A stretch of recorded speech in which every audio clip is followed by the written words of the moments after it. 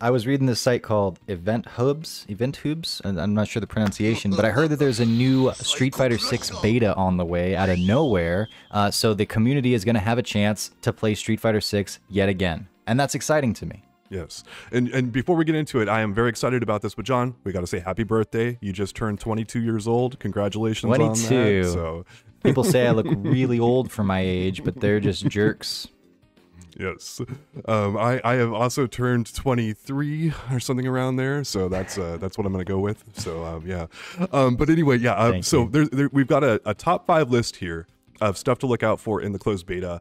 First thing here is it's going to run from December 16th to the 19th Pacific midnight time. New spots though are going to be open during this beta. I know there's been mixed messaging out there about this, but it's confirmed that new spots will be opened up and your application must be submitted before December 11th. So get it in there right now. Go check the description below in this video. You will find a link to the sign up page in there. Go get in there. But if you were in the first beta, you're in this one, you're good to go. Yeah, you don't have to reapply, nothing. It seems like Capcom has your information and you can just, as far as we can tell here, pick it right back up when this beta goes live. Yes, and the other thing about this too is that they might extend the beta a little bit. They've done some stuff with moving around the schedule in the past, and they have it in their notes that they might do some stuff in there. So look forward to that. But number 2. There's a new option, and shout outs to Arturo Sanchez here. He's championed this one quite a bit. There's a new option to reduce input delay on monitors that have 120 hertz refresh rates or higher. Now, this can introduce some screen tearing, which is not fun to have. It depends on your configuration, but it also reduces input delay by quite a bit. We'll need to do some testing to see how much of a change this actually offers. And there can definitely be issues with doing this, like, as mentioned, a screen tearing, but also potentially stuttering. But since this option is being offered by the developers and not by editing INI files or whatever, it shouldn't be super buggy despite this being a beta. When the developers enable this option, it's more than likely they've accounted for a number of these issues that can surface basically by altering configuration files, and this should work fairly well.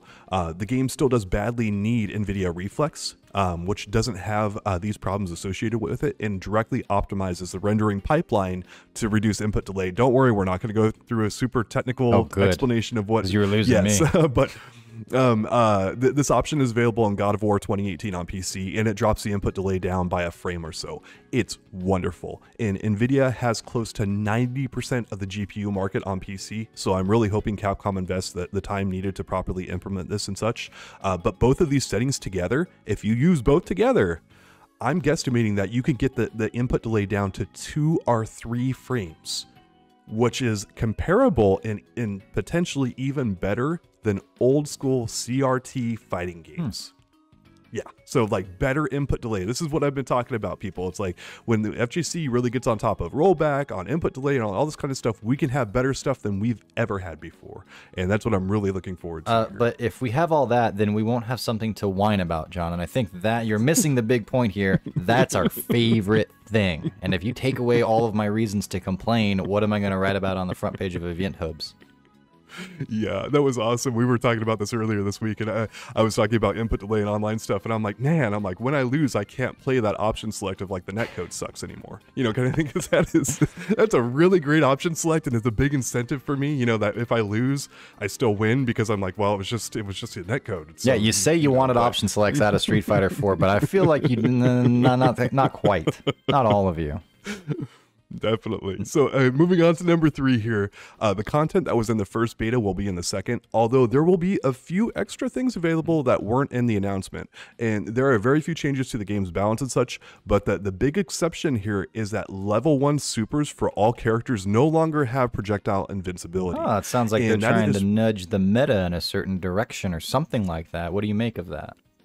Yeah, that what I think is going on is that this is probably related to people being chipped out when they were in burnout and using a level 1 super to blow through a projectile and such when they were basically in a game over situation. And I think that Capcom felt that that was a bit too good and not what they designed Burnout to be, where it's like, oh, if you get stuck in the corner or you get in some other situation, we don't want you using a level 1 super to get through that game over, basically. And you're going to sit there and you're going to eat it if you got into Burnout, which is that's how I read this. It could manifest itself in other ways that I'm not aware of, but it's very clear that there was some tech that their development team found that was circumventing something the developers wanted to make a thing in this game. Like they want it to be like, Burnout or whatever it is. There is something that's it's basically going against their creed that they have in this game. I hadn't thought about it in those terms, and that makes a lot of sense now that you say it, especially from the point of view that when you go into Burnout, your supers become like the kind of the last bastion, right? Like, because all of your options to deal with to deal with like incoming stuff like drive impact and such are there when you're not burned out. When you are, all of those go away. And so like all you have is to like get through something with the invincibility of a super or I mean, there's neutral jump, sure, but like that tends to be your only last final line of defense. And it's not great, using a super to try to navigate through as somebody else's entire repertoire of tools. But maybe that is, and like already it felt like, man, when you're burned out, it really sucks, but maybe they want it to be even worse. So, all right. Yeah, it's when the developers set out to do something in a game and you have a tactic or something else that completely circumvents that, at least in some situations, that's typically when you're going to see the developers kind of step in and alter it. Not always, but in this day and age, especially with fighting games, how often they're updated, they're like, yeah, let's get out in front of this one. But number 4 here is Capcom has actually improved the netcode even further. We love the netcode. We think this is one of the best netcodes we've ever used. It might be the best right now from what we're seeing.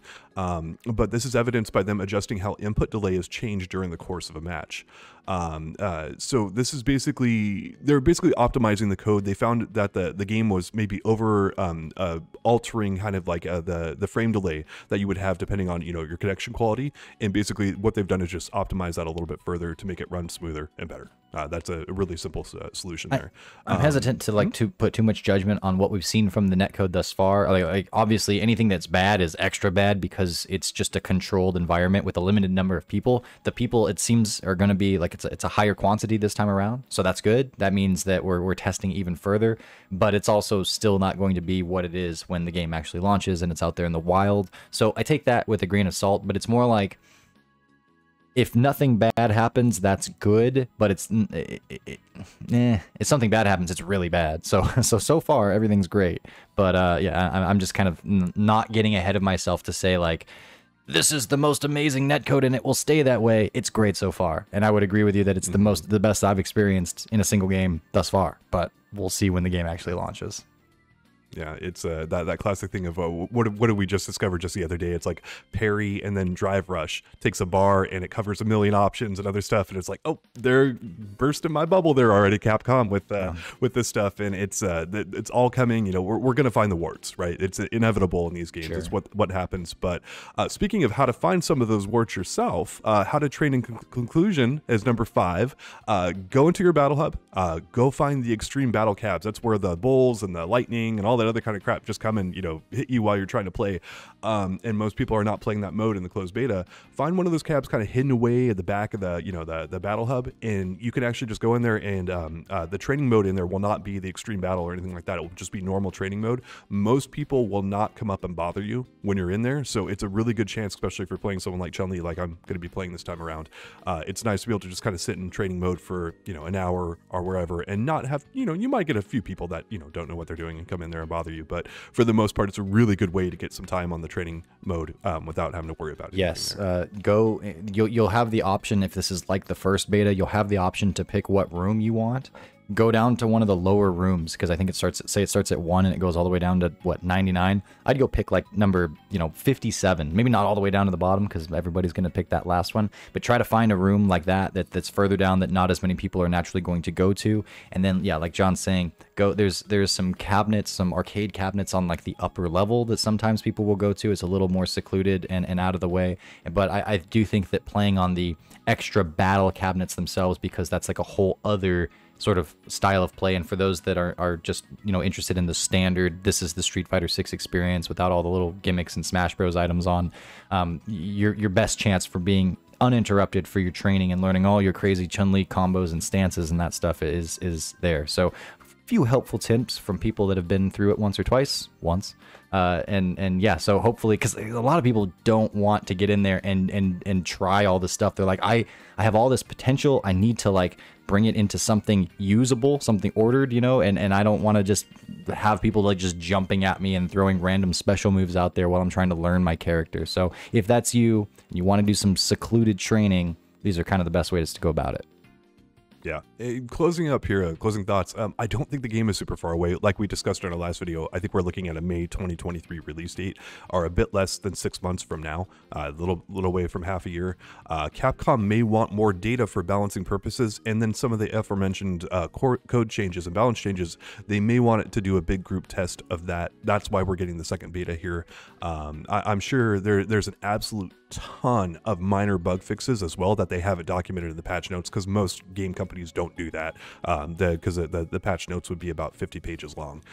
So we're going to have an absolute ton of content coming to the YouTube channel and the website in the future. So please stay tuned here to EventHubs for a lot. You know, you could like, comment, and then subscribe, and then you would stay updated with all those things as they come out in real time. So hey, make your life easier.